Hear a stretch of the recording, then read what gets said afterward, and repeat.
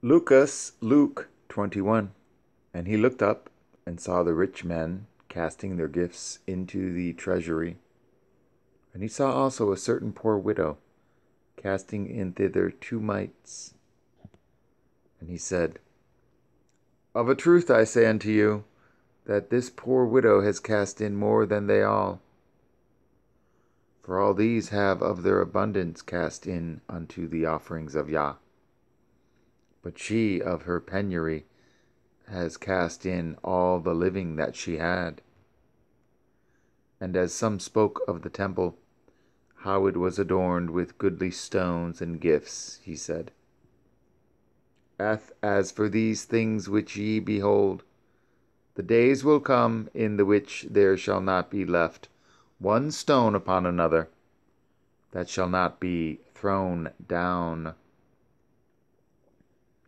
And they asked him, saying, Rabbi, but when shall these things be? And what sign will there be when these things shall come to pass? And he said, Take heed that ye be not deceived, for many shall come in my name, saying, I am HaMashiach, and the time draws near. Go ye not therefore after them. But when ye shall hear of wars and commotions, be not terrified, for these things must first come to pass, but the end is not by and by. Then said he unto them, Nation shall rise up against nation, rise against nation, and kingdom against kingdom, and great earthquakes shall be in divers places, and famines, and pestilences, and fearful sights, and great signs shall there be from heaven. But before all these, they shall lay their hands on you, and persecute you, delivering you up to the synagogues and into prisons, being brought before kings and rulers for my name's sake. And it shall turn to you for a testimony. Settle it therefore in your hearts, not to meditate before what ye shall answer. For I will give you a mouth and wisdom, which all your adversaries shall not be able to gainsay nor resist. And ye shall be betrayed both by parents, and brethren, and kinsfolk, and friends, and some of you shall they cause to be put to death. And ye shall be hated of all men for my name's sake, but there shall not a hair of your head perish. In your patience possess ye your souls. And when ye shall see Jerusalem compassed with armies, then know that the desolation thereof is nigh. Then let them which are in Yahud flee to the mountains, and let them which are in the midst of it depart out, and let not them that are in the countries enter thereinto. For these be the days of vengeance, that all things which are written may be fulfilled. But woe unto them that are with child, and to them that give suck in those days.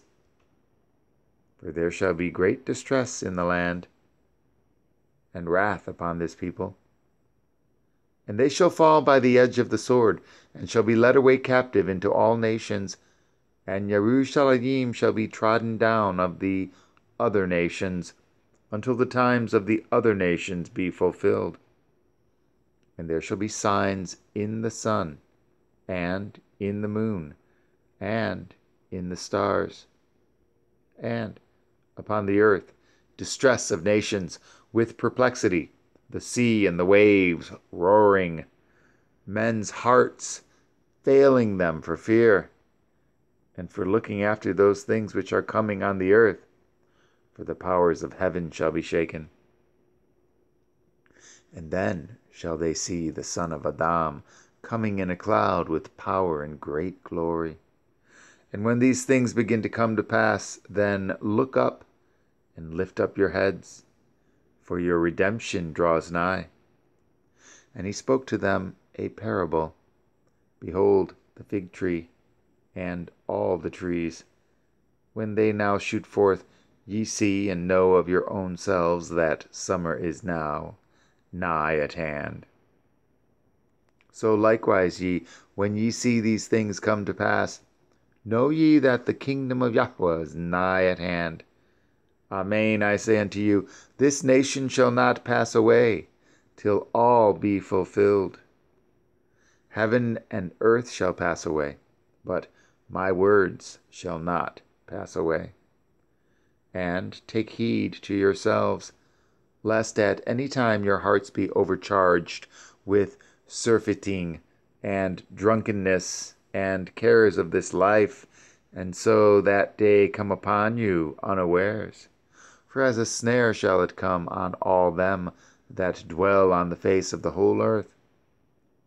Watch ye therefore, and pray always, that ye may be accounted worthy to escape all these things that shall come to pass, and to stand before the Son of Adam.